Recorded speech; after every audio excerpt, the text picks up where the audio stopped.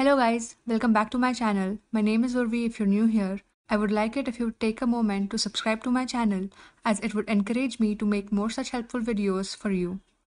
A majority of colleges don't teach how to make effective presentations. A slide can take 2 minutes, and the same slide can take 10 minutes if it is designed thoughtfully.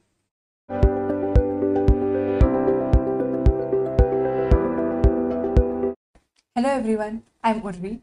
I'm an advertising graduate and I have studied certain aspects of design. I love making my slides fun and less chaotic.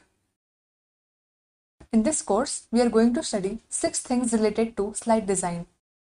Number 1 will be about the key principles in design and how I understand them.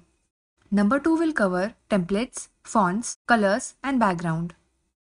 Number 3 will be all about typography, the different typefaces, and how to use them, as there are almost no slides without text.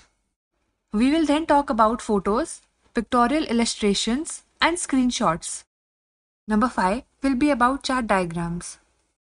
And the last part will be about data visualization. Why do we need slides? Presentations are used by students, teachers, people working in different business and corporate settings, and even during product launches. We need slides when we want to show certain important figures and we want to communicate complex information. Here are 4 reasons why we use slides. Slides remind us what to say, and they even remind the audience what we have said after the presentation is over. If we want to impress the audience by creating an emotional impact, we need slides. When we want to explain something to the audience by guiding them step by step, proving a point is much easier with a slide, as we can share evidence with the audience. If you only need a reminder, then text-based slides work great. If you want to impress people, you need to have photographs. For example, this huge aluminum smelter plant in India. But if you want to explain to people how it works, a photograph is not enough.